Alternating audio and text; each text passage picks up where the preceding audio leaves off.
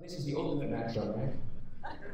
Very excited this morning, very privileged to be back here in Atlanta, and just so excited because I want to talk about something that's near and dear, not only to me, but to everyone.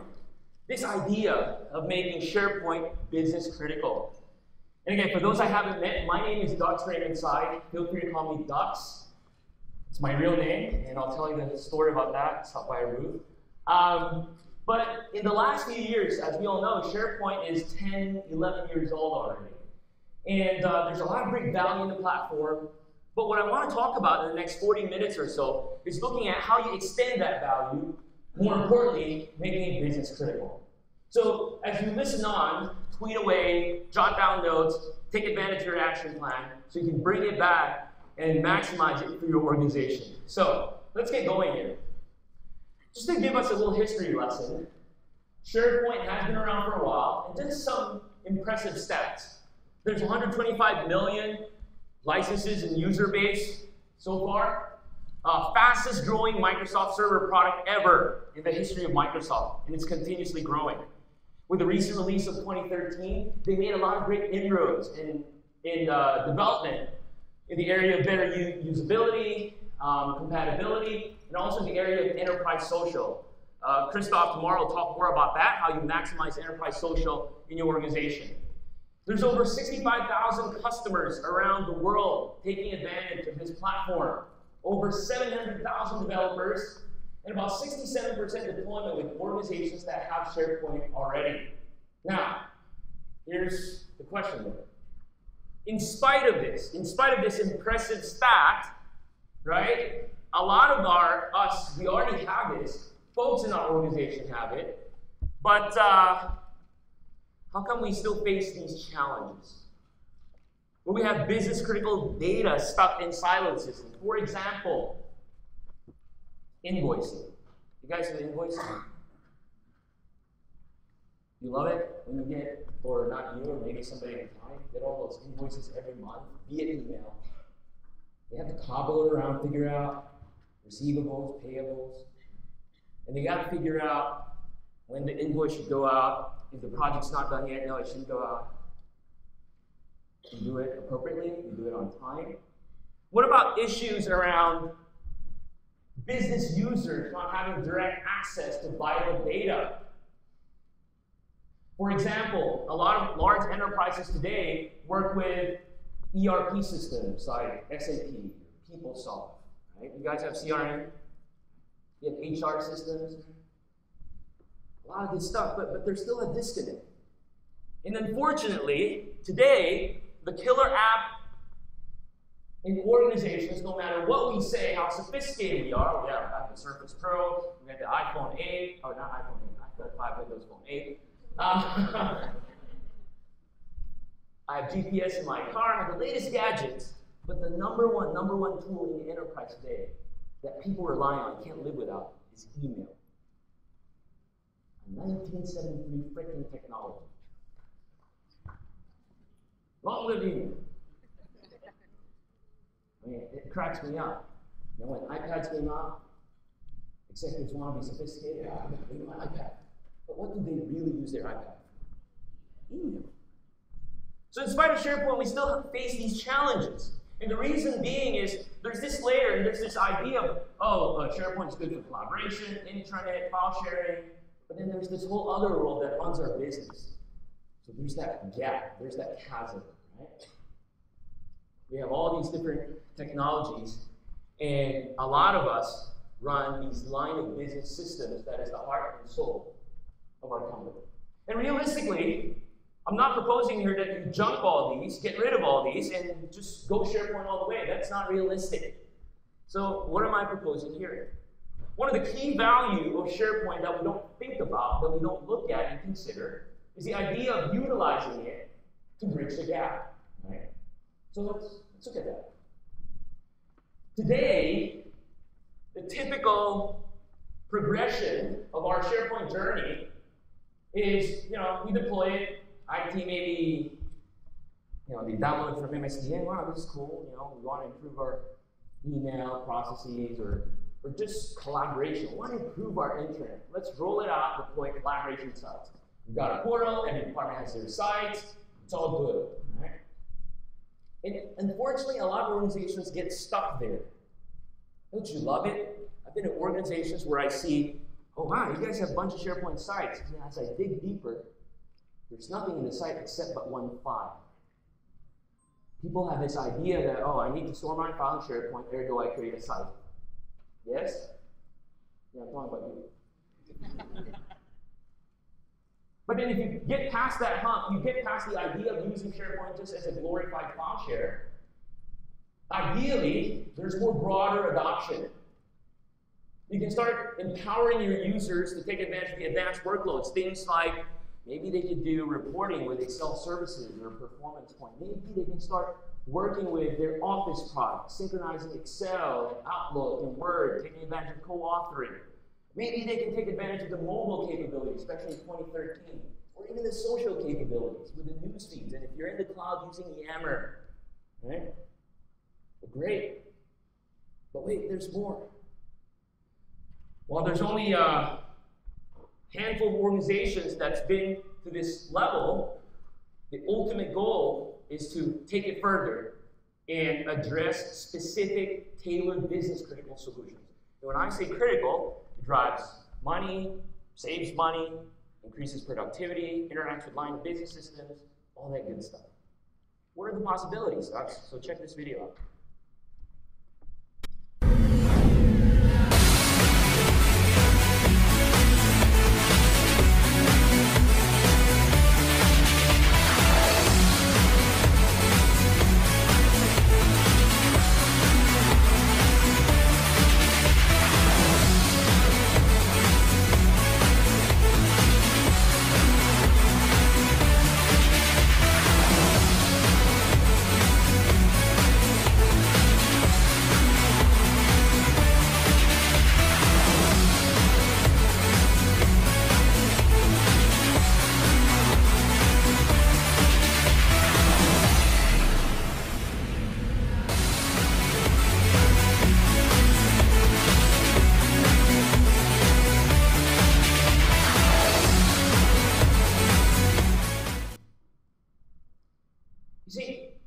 Challenges, or one of the issues we face, so yesterday I was running a workshop around how to drive sustainable adoption. It's not that people don't like SharePoint, but number one, they don't see the context of SharePoint in their world. Almost always, your users, the business folks, the audience that SharePoint is supposed to help, would take what they know, what they learned before, and apply to SharePoint, storing files. There's no context. If I'm working for HR, and I'm dealing with HR stuff, and I know I have my HR PeopleSoft systems, and then there's this thing called SharePoint. There's just that disconnect. But what if you let SharePoint bridge that gap, right? Where you take advantage of SharePoint as a business platform that you can integrate SharePoint to line of business backend systems. In fact, you could do it since 2007. A lot of great capabilities back then. There's BCS, Business Connectivity Services. You can bring in external lists. You can do a lot of these out of the box. You can deliver business-critical solutions. So talking about business-critical, we were working with a customer in DC, and business user, so we started talking about this. She said, Dux, we have this process, our customers, the government, and when they send over a SOW or a work request, they faxed it. I mean, that's just how it works. With the government, they're 20 years behind. No, just kidding. They fax their requests. So we, at the organization, it comes to a fax server, it literally prints it out, or sometimes emails it to people. And then we even have to deal with getting that paper, making sure we're alerted, figuring out who's going to do that work, write the proposal, all that good stuff. But because it's so manual and it's kind of not up to date, sometimes time is of essence, because these SOWs not only comes to us, it goes to other vendors as well. And the way this works, this government entity is they request stuff at the last minute due to the nature of what they do, and whoever responds first typically gets the job. Y'all with me? Forget my heavy southern accent. I'm from the deep south, Manila province, Southeast Asia. So she was like, yeah, that's her challenge. And they had SharePoint on it. And so we started thinking about, okay, she's like, we need to have a way that we'll get alerted quickly, not only via email, but there's some reminder capability, automated workflow, right? So quick solution, email-enabled libraries.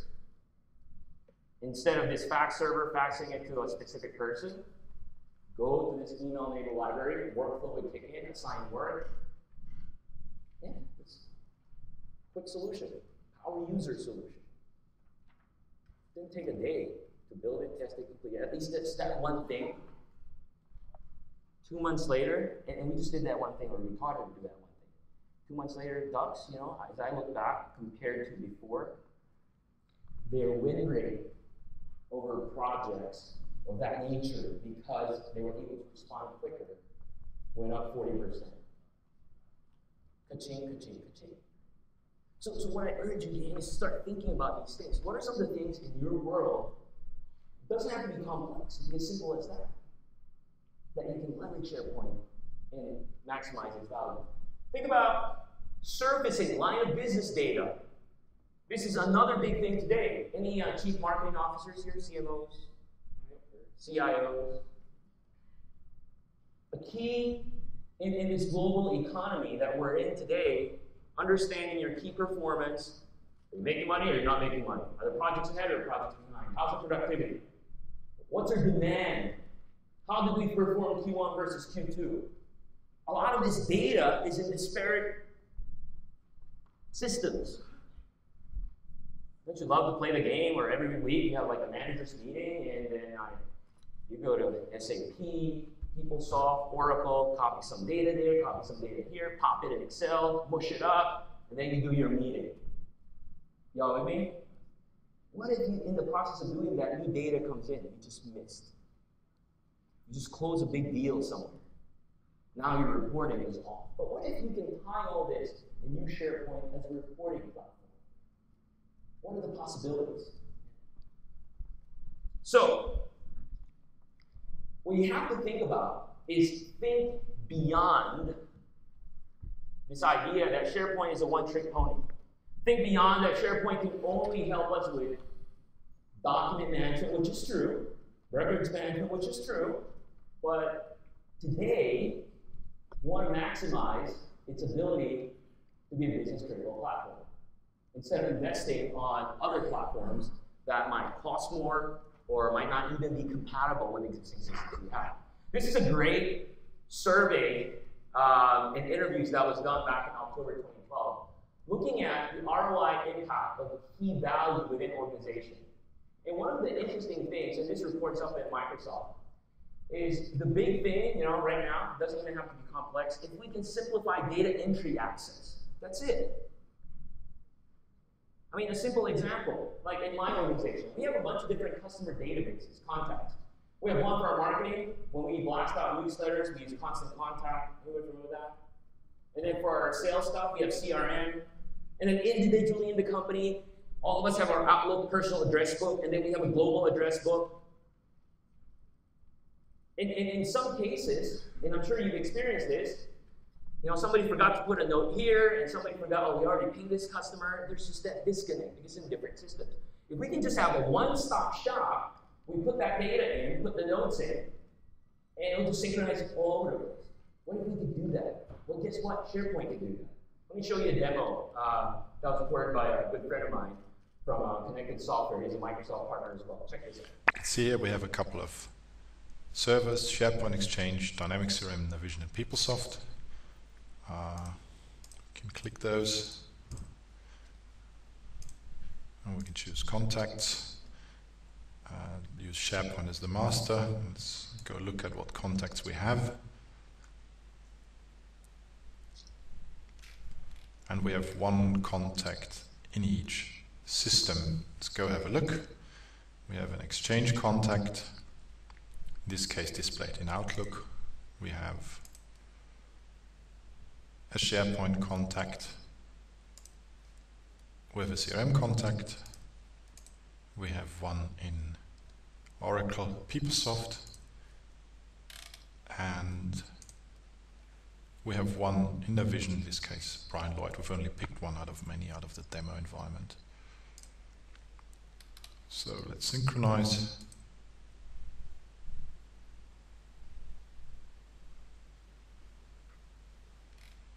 And as you can see here, we have all the contacts in all the various systems. Let's go check. Let's do a refresh here. And it's an exchange. Do a refresh here.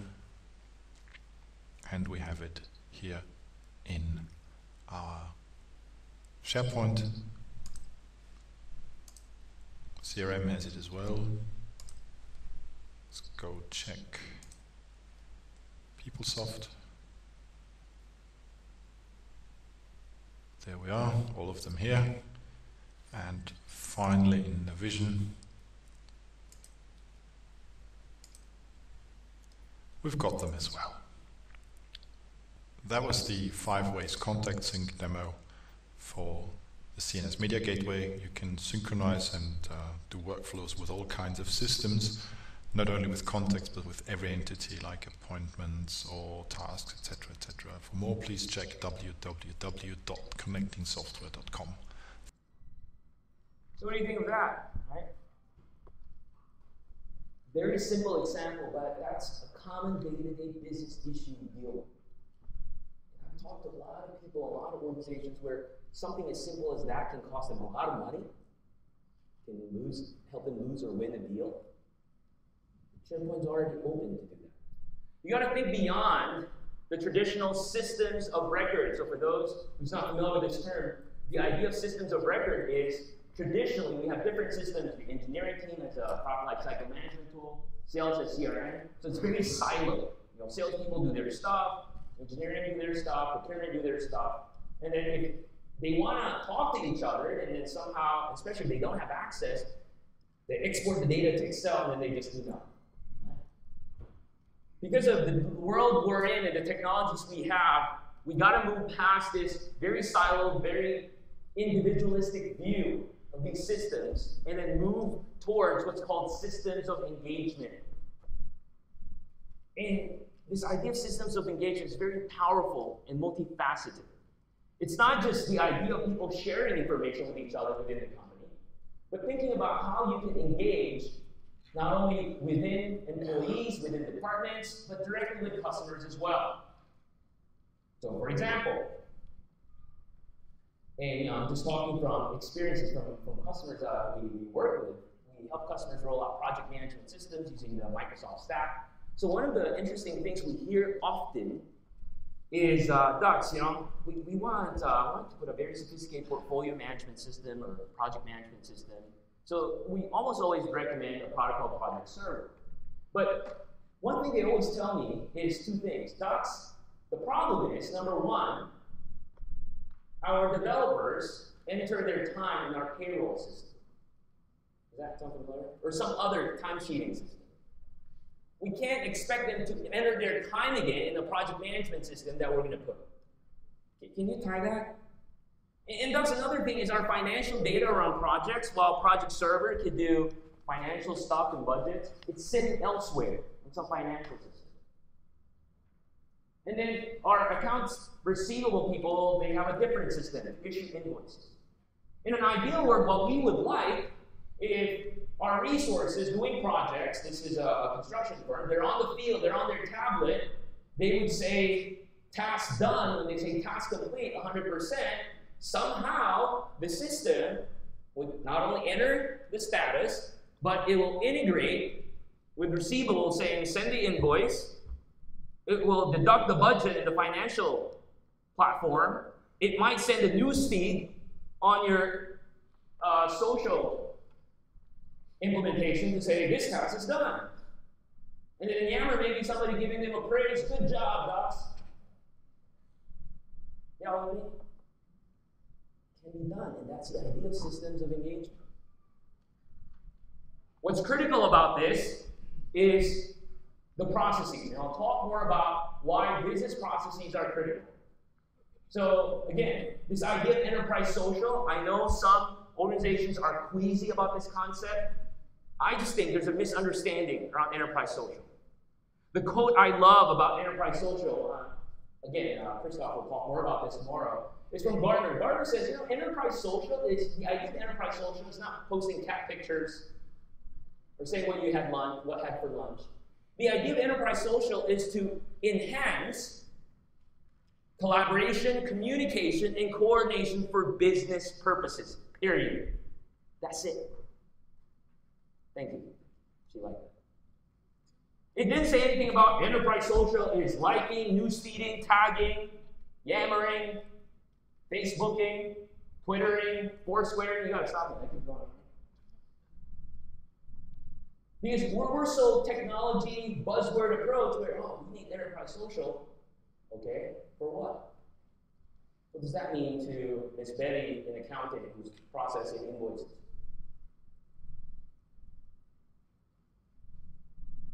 Being able to use SharePoint as a business critical platform allows us to deliver this promise. So, in short, what does business critical SharePoint provide?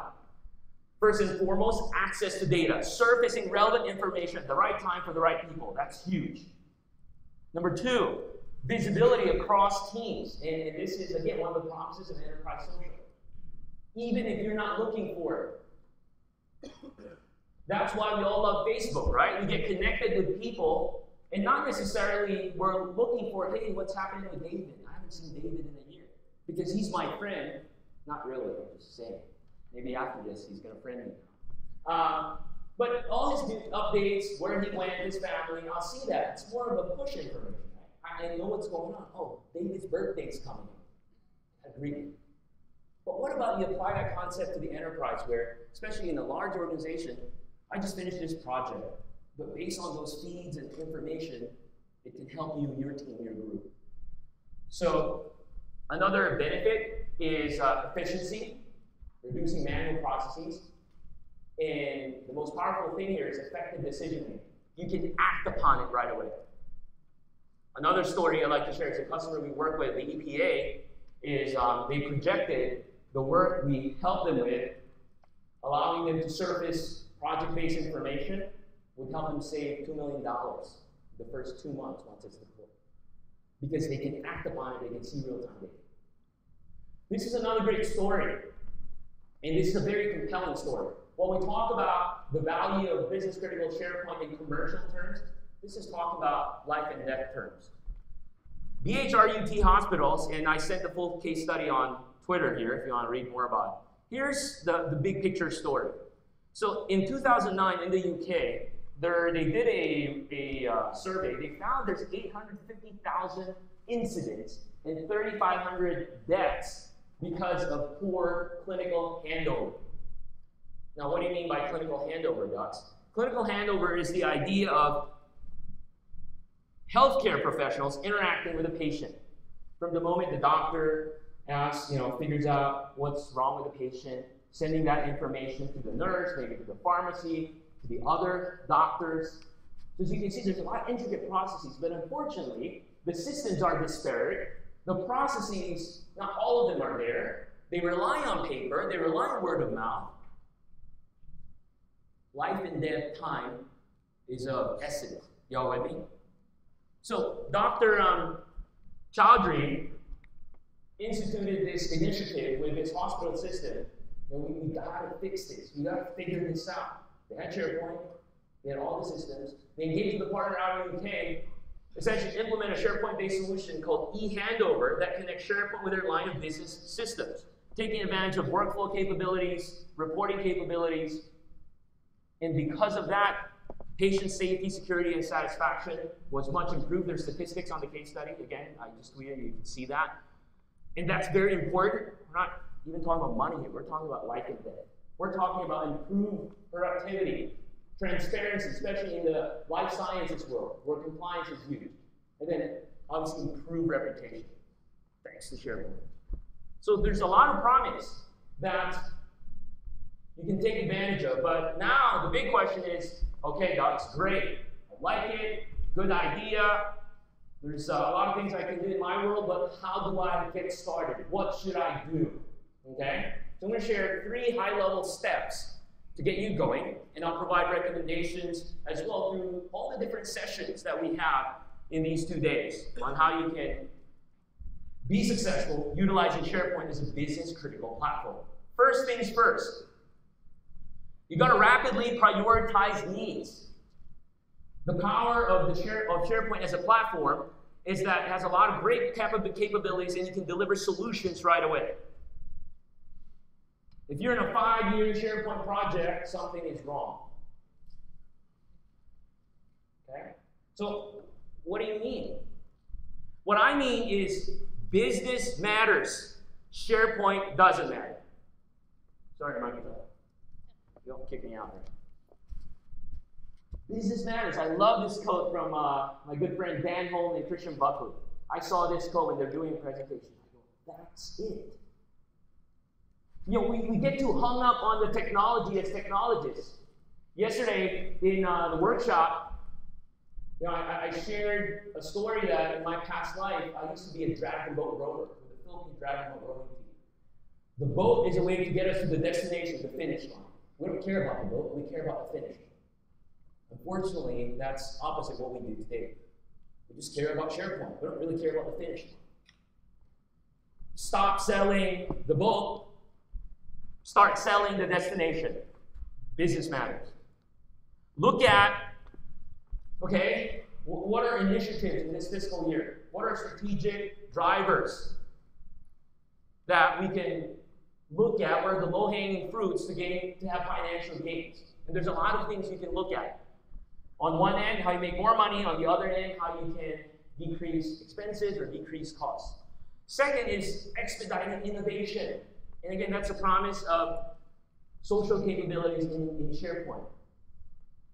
We're in an amazing time today where technology makes us connected. I don't know if that's good or bad, but you can make decisions right away, brainstorm on ideas, look at what others have done, and you can expedite this. Be there faster, sooner than your competitor. Lastly, facilitate better engagement. So think about these 3 buckets in your world, and then look at specific things on how you can rapidly identify and come up with. And then the next step is you have to prioritize. You can't do it all. You can't do everything. I'll talk more about this in my sessions later. I have a session later called 5 Deadly Sins of SharePoint. But in essence, what you have to do is look at what's immediate that you can provide value. Number 1, what's immediate? Number 2, what's a low-hanging fruit? What I mean by low-hanging fruit is low risk for everyone. It doesn't take too much time, too much money. Change management won't take too much. I'm sure your business users love taking trainings on SAP, PeopleSoft, Oracle, right? Right? There you go. So what's a low-hanging fruit? So prioritize low-hanging fruits, get immediate wins, and then continue to build on that. Number 2, the second step to deliver business-critical SharePoint success. Once you identify those business needs and prioritize it, the next step is identify, okay, what are the processes involved? Can we improve it? Can we come up with something new? And then layer the technology in. So here's an example. What's your game plan, right? So I want to show this screenshot. In fact, I'll show an example. I'll pull up Visio here. Take advantage of, I don't understand this page. There you go. So here's a sample of the Visio process diagram, which we're working with a customer right now, essentially helping them improve their current project management processes, taking advantage of their SharePoint platform and hooking up with their line of business system. So before we start touching stuff, it's very important to say, okay, indulge us, customer. Just tell us about how you select your project. Okay, docs, we're a relatively mature organization. We have project management offices, so here's the first thing we do: review and complete scorecard, right? And then after we do that, executives look at it, review it, talk about it, and then update our planning processes based on the project and rerun a report, whatever. So you got to do this. And in fact, some of you might be thinking, well, docs, good for you, bless your heart, but I don't think we need this. I mean, all we're going to start working with little things, like expense reimbursement process, hooking up with our financial system. Do we really need to identify these things before we start hooking stuff up or building workflows? Absolutely. Because the amazing thing you'll find if you start doing this with key business folks is, number one, almost always, not almost always, but half the time, there's going to be some disconnect. Oh, I thought we do it this way. No, we do it that way. It's funny, like in a lot of some of the projects I work with, I talk to executives, docs, we want a dashboard. You hear that? Dashboard? It's a secret to career success. You want to get promoted at work? Go to see your boss, one word, dashboard. Instant promotion. Docs, we want a dashboard. Right? Before we look at your dashboard, let's look at all your metrics, KPIs, processes. We don't have time for that. All we need is a red, yellow, green. Okay. 10 executives in the room. What does red mean? When it's late. What does late mean? 2 weeks, 3 years, 5 months. I just step aside, all hell breaks loose. Very important. Why it's important is to really get everybody on the same page. What are we trying to do? What are we trying to achieve? Can we improve it? But here's the second thing that we don't think about. By identifying process this way, well, guess what? We can shape the solution around this that's relevant to them. We don't just say, how do you like your SharePoint site? Surveys, wikis, calendars. You want to supersize it? Let's do BCS2. Next. Hey, PMO, this is your PMO selection system. Go ahead. The third thing that why this is important, and we don't think about this, well, guess what? We just identified roles and responsibilities. Based on this, well, here's what the PMO folks would be doing, the division controller would be doing, executives. That's how you're going to train them. No more go take a 4-day training, everything you can learn about SharePoint. Executives, I'm going to give you 30 minutes training on how you do first project selection on using this system, final selection, approving budget. That's it. Very relevant. Is this helpful? Now, wait, there's more. So, how do you implement this, docs? So, I showed a Visio diagram. You can do it multiple ways. Once you set that in place, you identify the data sources, the systems, you can go do it. You can do it out of the box SharePoint. You can custom code it. But the good news is, especially in the SharePoint ecosystem, there's a lot of great partners. So I'm going to show you another video kind of talking about that in a different scenario around POs. And I'll just show you. It's from our good partner, AgilePoint. And then just check out how they do this. So in this scenario, their POs are PO information stored in SAP. So with their platform, you can easily draw the process, and not only draw the process, based on a specific step in the process, connect it to a line of business system, in this case, SAP. And for the geeks out there, and I'm sure you'll understand what's going on here, you're mapping the tables in the field, what to look at. So the idea is SharePoint would be the front end, the platform, to allow users to interact not only with the PO invoicing, but again, think about my example earlier about projects. Imagine if you have a project site, everything's there, tasks, documents, deliverables, and then financial stuff's there too. You don't want your user to go elsewhere. So what if we have something like this? We tie it, design the process, tie the invoicing stuff within that same project site, right? And as this tool shows you, it's all visual, drag and drop. Obviously, there's certain training and process background that people need. But once it's done, you can look at the whole approval process. You can tie it to line of business systems. That same data is stored in the same repository of your SharePoint site or project site. Right? I'm sure they can show you more stuff in a lot of use cases. But again, examples like this prove to show the value of SharePoint as a platform. Step 3. To reap the benefits of bcsp success is you have to win consistently. You have to drive value. You don't just do this one thing and then, woo, we're done. No, maximize the platform. Start looking at other stuff in the business. Are there other pain points, other business units, other things we're doing right now? You got to think about winning consistently. Now, what does winning look like? Hopefully not him. I think he's fine. Not drinking tiger. Okay, so what does winning look like? Winning looks different for every organization.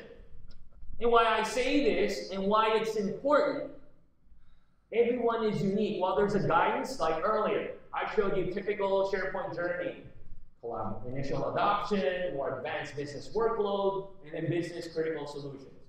Well, in some of your world, that might not be true. Well, Dux, for us to gain better traction after we roll it out, we got to jump to business critical solutions right away. I was talking to Ty yesterday about how mature their organization is from New Belgium, and he'll talk more about it earlier. We're doing a lot of good business critical stuff. If that's what it takes, go for it. Now, here's the important part. At the end of the day, you can build fancy stuff, business critical stuff, but if nobody's taking advantage of it, what's the point? You got to think about the idea. Listen, it's big. You ready? This idea of sustainable adoption. We always think about adoption equals training. While that's part of it, it's not enough.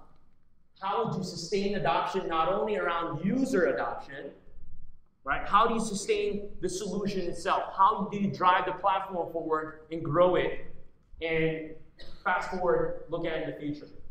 You see, if you drive SharePoint and take advantage of it as a business critical platform, there's a satisfaction survey that was done seeing, look, if SharePoint is business mission critical, it's more valuable. And sometimes that's what we fight with, right? Especially in IT, it's an uphill battle. Thus, how do I get my users to take advantage of it? How do I get my executives to take advantage of SharePoint more? I love this stuff, but they're using other tools, which clearly is not good. Well, make it business critical. Make it on their terms. If it means better invoice processing, figure out how you do that with the platform. Right? Grow your solutions through time. And again, every company is different. Don't do everything all at once. Like I said, step one, rapidly prioritize needs and pick the low-hanging fruit. Think about who can you help the most and who has the most pain. Number two, identify the processes once you pick that solution you want to do. And third, grow it through time. And boy, there's a lot of great stories out there. And I just tweeted other case studies around how powerful it is to take advantage of SharePoint as a business critical platform. And that's why I'm excited in these 2 days, because there's a lot of great case studies and stories on how SharePoint transformed organizations for financial gain, expedited innovation, and even facilitating better engagement. So hopefully this gets you going in these 2 days. Hopefully this gives you a great idea of what you should think about, what you should write down. And tomorrow, we'll definitely work on your action plan. So what do you guys think? You ready for Share?